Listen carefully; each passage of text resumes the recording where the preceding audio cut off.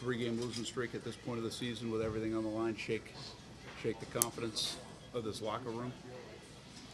No, I wouldn't say shake the confidence at all, but we really need to do some just self-evaluating at this point and really just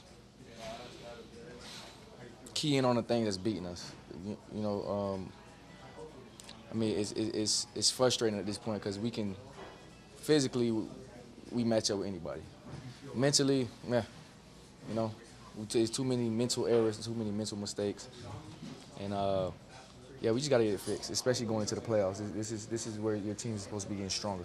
Can you fix the mental stuff this late in the year? Yeah, absolutely, absolutely. I mean, at the end of the day, it just comes down to doing your job. That's really just all it is, and that goes for just everybody, all 22.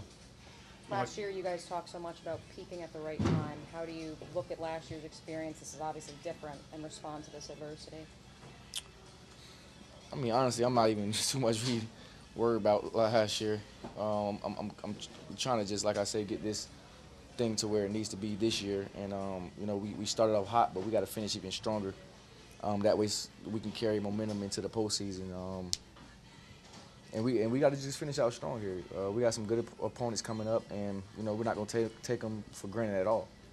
And, yeah, we just got to get the job done. Is the message in the locker room different this week compared to the last 2 weeks?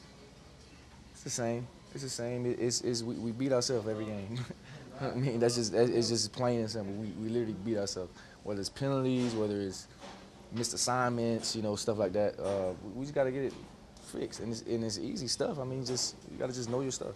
Does some of it kind of not make sense to you? I mean, the home losses, the primetime losses, the mistakes, the mental mistakes this late in the year.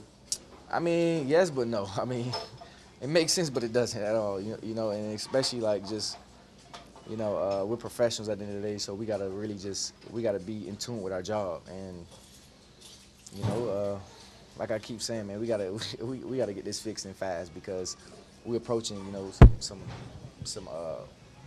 good competition, and we gotta playing like this, we won't survive.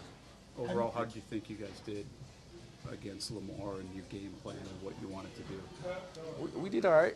I mean, we did all right, but at the end of the day, like, we still didn't do good enough. And that's just everybody, like I keep saying. I mean, good plan overall, but it just wasn't enough, you know. And we got to just find a extra gear that we have to go to, because in those primetime games, we gotta have those, especially at home. How well do you think this team is going to respond here these last 3 weeks? Because your margin for error is gone now. Oh, absolutely. I definitely think we'll respond well. We'll definitely respond well.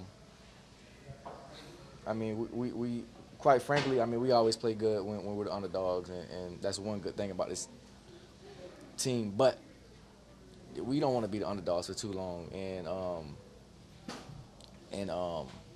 like I say, man, we just got to fix some things. What's the biggest thing that needs to be fixed? Just assignment football. I think just doing your job. Like I said earlier, do your job. That's all it is. It's just plain and simple. Do you think you guys got a little comfortable when you got up, how you guys started the season hot, and now you say you guys play better as underdogs? Do you think you got a little comfortable in the middle when you guys were up? I don't know what to tell you, man. Like, I don't know. I mean, we've been losing at home since the beginning of the season, so I honestly don't even know what to tell you.